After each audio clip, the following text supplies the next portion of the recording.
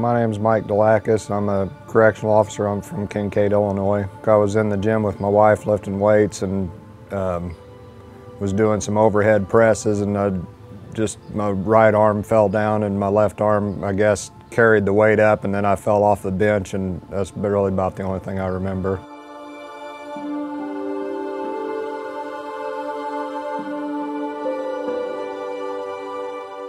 I just never expected, the thought of Mike having a stroke when he's 39 years old. So I went down the stairs to go see what was wrong, and he was laying on the ground and he wasn't moving. He was slurring when he was talking.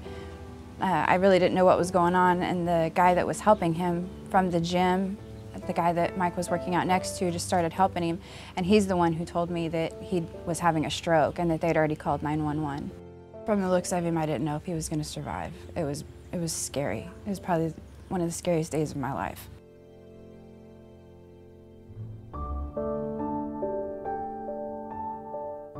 I was at home and I was writing an essay for school, and then my brother came running in and he was like, come on, get in the car, and he wouldn't tell me what happened, and I just had to go in the car and I didn't even know what was going on.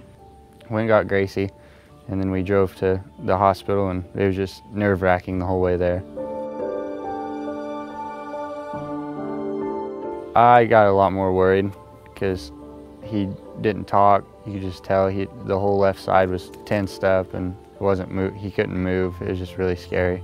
I was really scared. I didn't know if they could save him because he just looked really bad.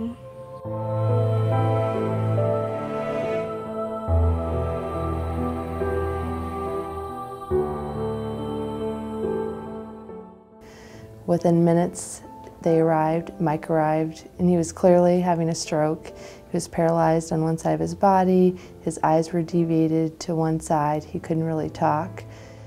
Considering that we thought that Mike was having a stroke at the time, I didn't think that Taylorville was equipped to handle something that major, and so I started crying and asking if we could go to Springfield so that we could get things taken care of in Springfield. And we realized that even though he needed to go to Springfield and needed to be in the ICU, we realized that we had the opportunity to do some things in Taylorville that would help improve his outcome. So we quickly got a CAT scan, we quickly consulted with the neurologists in Springfield and the radiologists in Springfield who were looking at our images that we had taken of Mike in Taylorville. And we realized that he was an optimal candidate for TPA, and so after talking with Wendy and getting consent from her, we administered TPA to Mike.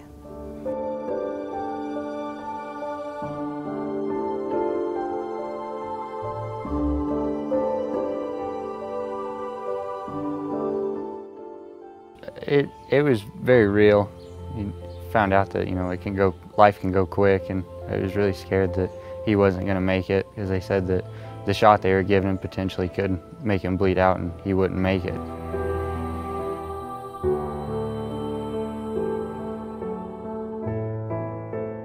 The stroke program at Memorial Medical Center is a comprehensive approach with a multidisciplinary medical service, which include a neurointerventionalist such as myself or other members of my team, the emergency department, physicians and staff, the neurology service through Southern Illinois University Medical School, as well as the neurosurgery team from Southern Illinois University Medical School.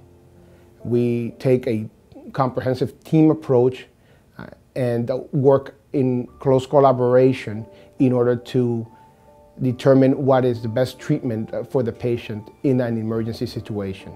Memorial Medical Center is a certified Joint Commission comprehensive stroke center. This means that we provide the highest standard of neurological care to the patient, meaning that we not only are providing patients with the clot busting medication, TPA, but we're also providing advanced endovascular surgical care, which means neurointervention, as well as having also neurosurgery services and stroke neurology services. When I woke up, just Wendy was there and the kids, and and there was a couple nurses and doctors around. I really still kind of trying to come to terms with what happened. I really didn't know. He looked so much better, and I was really happy. I mean, I didn't think they were going to be able to save him, and then I saw him and he looked fine, and he was asking to go home, so I knew he was okay, and I just felt so much better about it.